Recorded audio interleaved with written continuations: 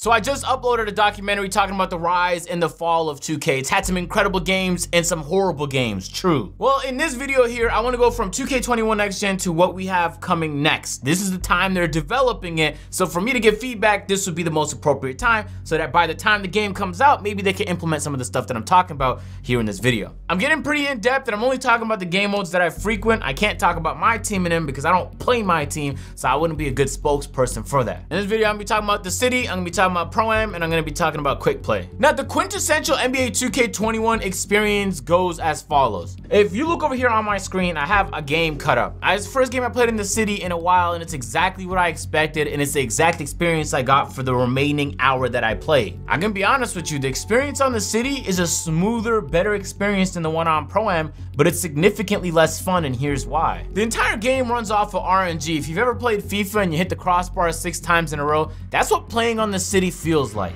Let me walk you through this one game I played. It was my first game played in a minute. Things start, the other team's bringing the ball up. They're doing a little bit of isolation action. He dribbles through me, fades accidentally. Bro, how did I make that? And even he was surprised that he hit the shot. Was the defense bad? Yes. But did he accidentally pull up for a shot and get surprised that he hit it? Yes. Next possession, he pulls up for an all. Let's go. He hits it. And I know it doesn't happen too often, but when plays like the one I'm about to show you in a moment happen, it absolutely takes me out of the experience. Just check out this wild contest. And considering I'm a lockdown, shots like that should almost never go in. And then I eventually finished it off. The point isn't that we won the game, it's that no matter how perfect of a game you play, the worst opponent can still win. When that happens in a video game, it kind of takes the joy out of being good, one, and winning games, two. So when it doesn't matter whether you're good or you win games, it kind of makes the experience feel pointless. That's kind of what Park felt like. Since the last Next Gen 2K21 spring update they kind of blurred everything in the background. You can see in the back, the textures are a little bit, they're not crisp, they're not clear. They're doing that in an attempt to just help optimize the game that's going on. And I'm gonna say this, the Park experience, not too bad. Especially once you go to the Pro-Am and you have to deal with all the latency and the lagouts there. What I experienced on the Park was pretty decent. But again, there just was no fun involved. It felt like I was playing a no stakes game. And because they took the stage out, there was no place that I can go to increase the stakes. So you kind of have to do it on your own. You either wager people yourself or join amateur competitions just to give the game some meaning, because it lacks it. Anyway, that's just a clip I wanted to show you guys. Let's get into the actual wish list part, and we can start with the city. The first thing is the menu responsiveness. That's when I click options and I'm scrolling through the menu, or when I'm going through my phone. The whole process is just like slow. I have to click buttons a couple times because it dropped inputs from time to time. And when I click a button, it takes a minute for it to register. It's a small fix that would just make the overall experience when I'm joining a friend, changing an animation better. It would also be nice if we could seamlessly switch players, so I didn't have to hop back into my menu and then go to another player and then load into the city again. If I could just be like, from the city, just switch characters into the already position that I'm in, I feel like that'd be a great useful feature. It'd be nice to have faster transportation in and around the city. I get like the skateboards being clunky. 2K is not a skating game, so I don't expect the physics and the feel of that to be perfect, but it would be nice to just have things that move faster. The bikes move a little bit faster, but it's like, this is a big city. You made a big city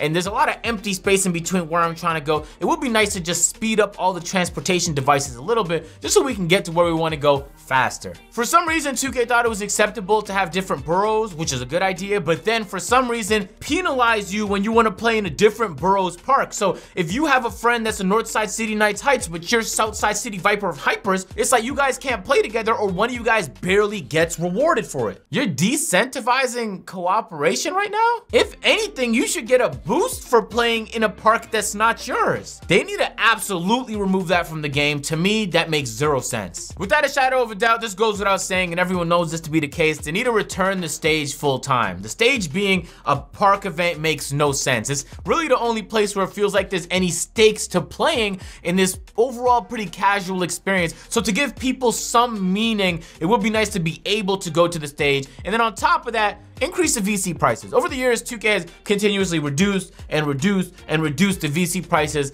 and we're playing stage games for like 500 VC at this point. 250 VC. For what? I remember back in the day, you could play for 25,000 on the high rollers. 2K needs to bring that back. This goes without saying, there's no explanation necessary. 2K needs to nerf contact dunks. It takes over the gameplay. It is literally the meta of the game, and it shouldn't be that way. It should be something that happens every once in a while, so that way it's actually exciting when it does happen. When it happens 9 times a game, it's difficult to be excited about it. Now, personally, I don't want 2K to be exactly like real life, but the one badge that does need to be murked from the game immediately is bailout. If you are in the middle of a jump shot because you made that decision, you shouldn't be able to pass out of your shot across the goddamn court with pinpoint bullet pass accuracy.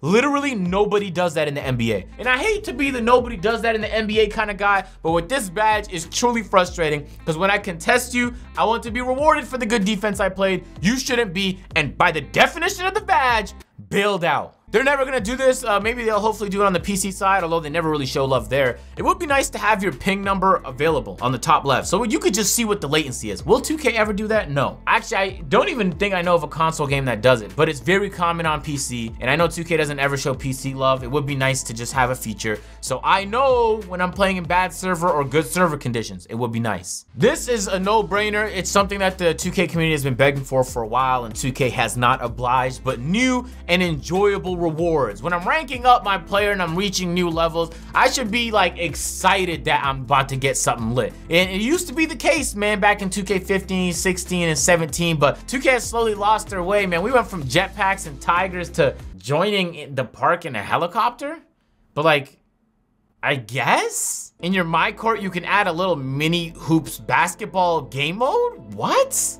We need to just think of new stuff, yes. Bring back the old lit stuff, yes. But give people a reason to want to do that grind. Trust me, it'll pay off. When I'm in the park and I hop on the Got Next and I'm in my warm-ups, that's dope. That's actually a fantastic new feature in 2K21 Next Gen. But for some reason though, I can't look to see who else is on the Got Next. I can't see if one person's standing, 2 people are standing, I don't know. And therefore I could be waiting there indefinitely. Now, after you do win a game and you're on winner spot, you can look, onto the side and see who's coming up. That's dope. But there should be a way for me to switch cameras or just to look over to see how many people are waiting for the game. That way I'm not just waiting with an empty park for a game that's not gonna happen. I can save myself the time and just move to a different server or a court that does have a game going on or is about to. For some reason, the way that 2K shows streaks in the game doesn't make sense. Sometimes one, they just don't show it at all, and other times they just get your streak wrong. Don't know why, but when you are going on a little binge session, you're playing for hours, a streak that's important, especially once you start passing 15, 20, right? So 2K, it shouldn't be too much work for you to just display it correctly and all the time. In my opinion, I do understand there being mayors and they have to put designs on the court, but the court designs, especially in Southside City Vipers, Hypers,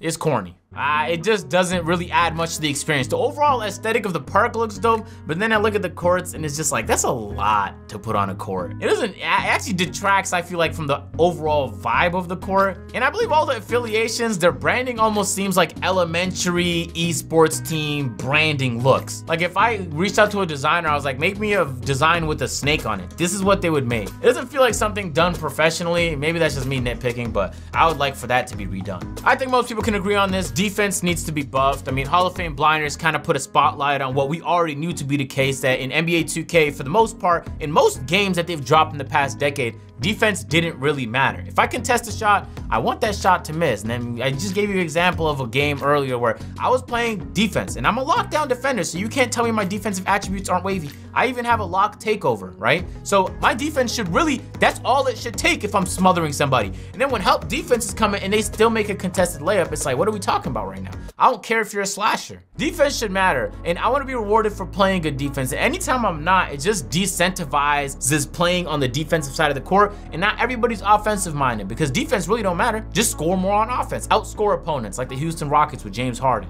The build system had good intentions, and I don't even believe it's horrible this year, but there's some small, I'd argue pretty large problems with it. The fact that everybody makes power forward builds because a lot of the time they're faster than point guard builds is crazy. Just making adjustments to the build system so that there's more diversity would be nice. If you have a logo, any type of logo, whether it's the speakers because you're a rapper, whether it's the 2K logo because you're a content creator, when you hop on the court, you can't see it. So you can't actually get games with the logo. So it really doesn't serve much of a point unless you're just perusing around and loitering in the neighborhood, the city, the park. I've been calling it everything this video, but in the city. After winning a game and waiting on the court, you can't look at your map or change badges. Simple quality of life stuff. You should be able to change your badges or change your jump shot or change your animations while you're waiting on a court or when you're in the prime arena. That's all simple stuff that should be available. This is something that affects me because I'm a gamer and I love playing in great conditions, 300 FPS, 20 milliseconds ping, all of that goodness.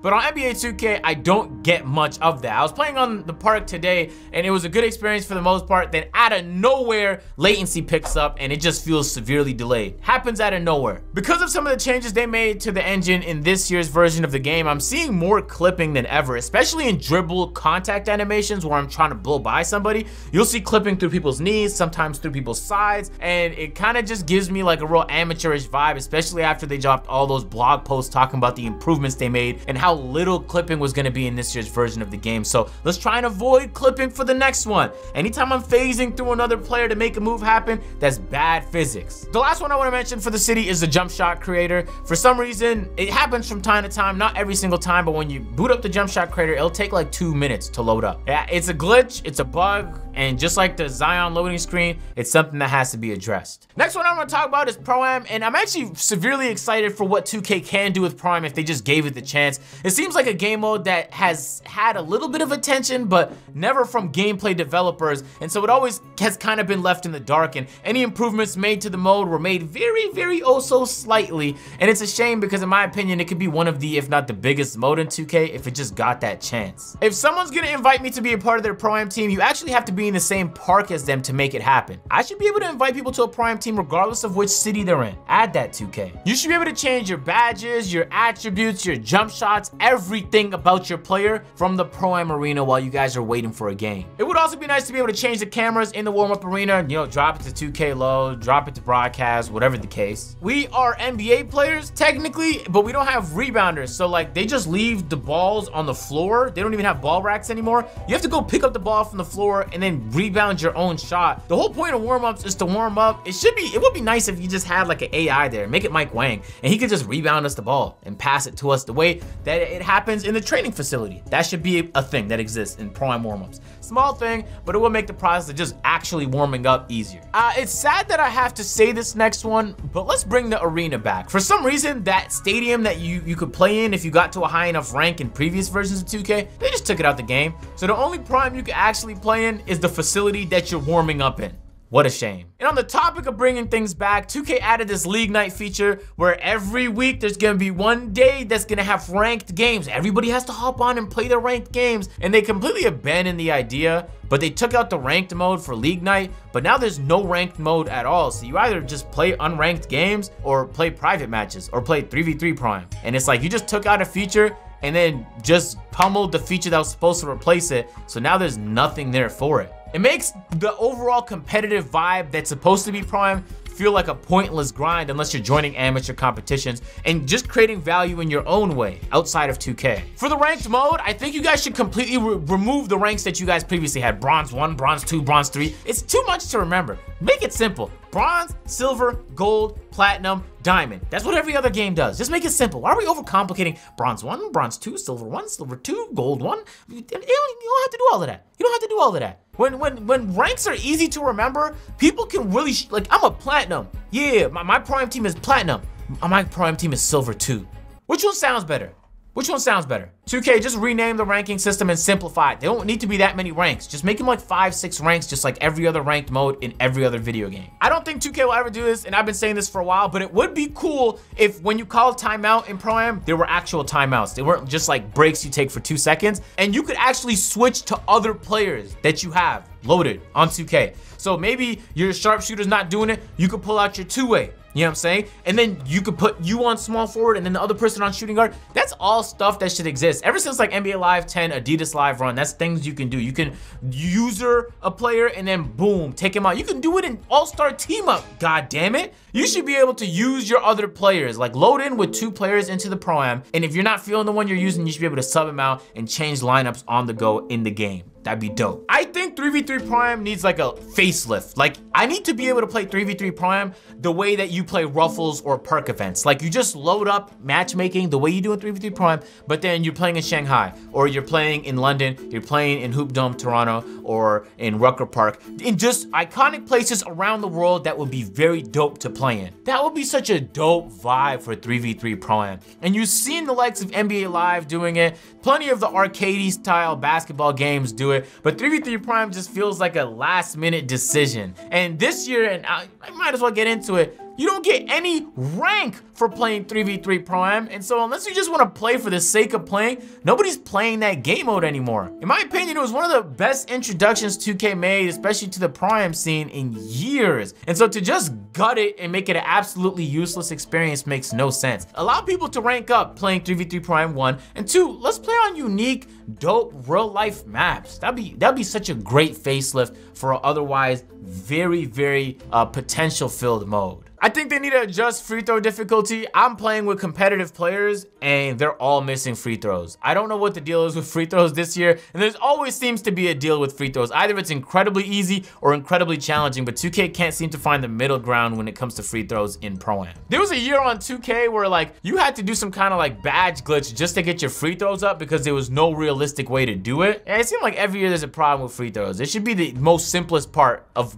playing a basketball game. This is something that existed in 2K16, but they've took out since. You should be able to transfer ownership. Like, if I want to go to a different Prime team and just play for the night, I should be able to transfer the ownership of the team I currently own to another person. I can leave, play with that team, and then come back to my original team. What you had to do since 2K16 is just disband your team, and then that name that you had for that team, you'll never get it back. Because once you disband a team with the name, it's gone forever. So now teams are just being created and disbanded left and right, but transferring ownership is a simple thing that I don't know why 2K ever took out their games. I think 2K needs to do a better job of placing importance on team rankings, and I know they show it on the billboards in the Prime Arena, but they really need to push for it. If they want Prime to be a competitive mode, they have to give people a reason to care about grinding up those leaderboards. And for the most part, every time I talk to someone that plays Prime, they couldn't give less of a shit who's number 10 or top 10 on the leaderboards, nor do they ever care to get up there. I remember even, I think it was in 2K17, like that was, if you were on the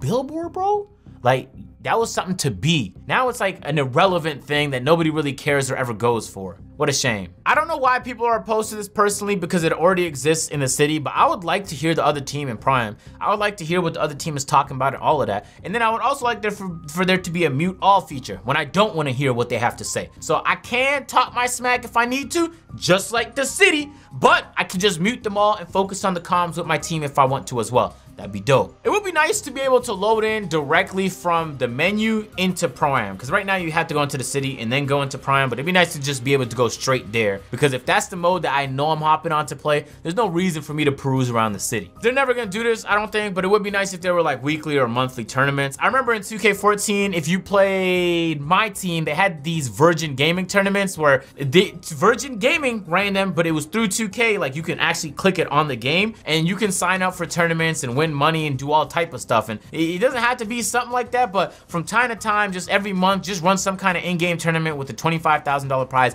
something, just to give something for people to look forward to. Like, at the end of the month, I know there's a tournament, I want to grind my player, make sure my badge is looking right and my team chemistry is looking right, because I want to compete. This is a pretty unique idea I had, and I think 2K should implement it. If I'm playing in the rec with a team and I'm loving it, like, wow, we really got along, everyone had mics and they're cool people, I should be able to like click a button at the end of the game and like re-up with them, or create a Pro-Am team and go straight from the rec into like loading into a Pro-Am with those people. Just make that whole experience seamless, because like, oh, I really f with this team. They fuck with me, say less, we could do that. In Rainbow Six, it's the same thing. After you play a ranked game, you can decide to stay with your team or switch out and just rematch make with a whole nother team. That'd be a dope feature, I think so. And obviously, like in any ranked mode, you never want to show the other team's rank before people hop into the game, because sometimes people get frightened seeing another team's rank and they would just immediately dash. So hide that rank until the game has already started, and then there's a penalty for leaving. That way people are incentivized to stay in games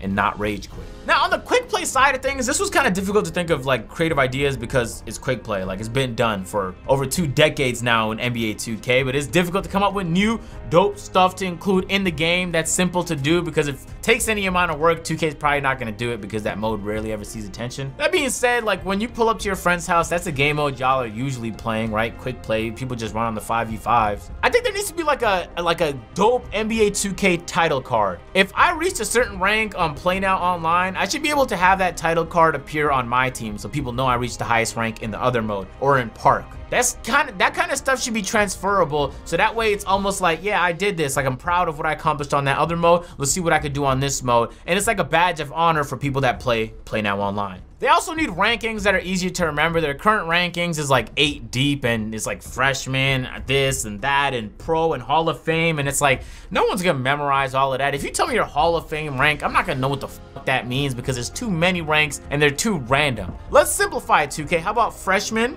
sophomore, junior, senior, and then pro? That's very easy to remember.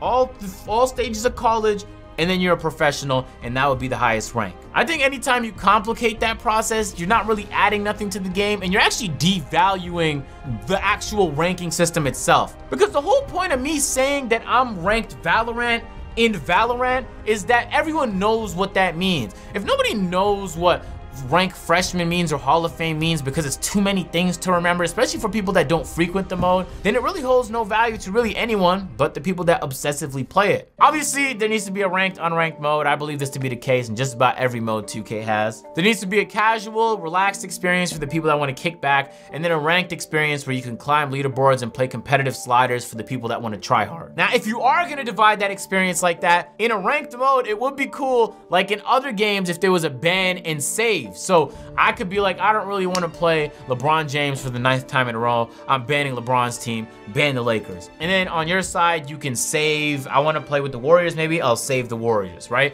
There's ban and saves in plenty of esports and competitive modes in gaming. So it would be like a unique introduction, especially if you are going to divide that experience, but only if you're going to divide that experience, because the unranked people shouldn't need to play with your bans and saves. That's not an unranked chill experience. Sometimes I just might want to chill and get contact dunks with LeBron.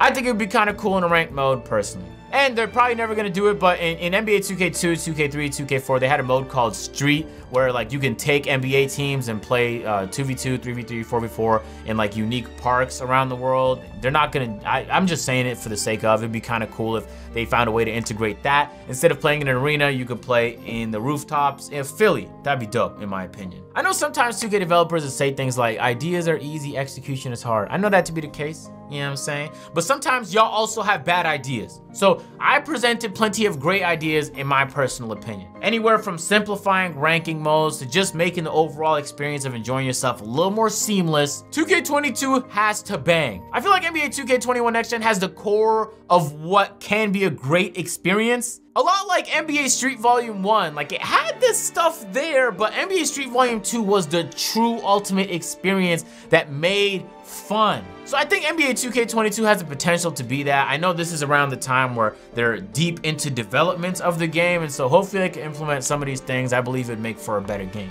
If y'all enjoyed the video, make sure to drop a like, subscribe to the channel, man. Y'all new. Hey, just dropped the documentary. Make sure to go ahead and watch it. It's on my titty right here, fellas. Make sure to click my titty and watch the documentary. We talked about the rise and the fall of 2K, the best and the worst 2Ks of all time. It was a dope video. I was wearing a ghillie suit.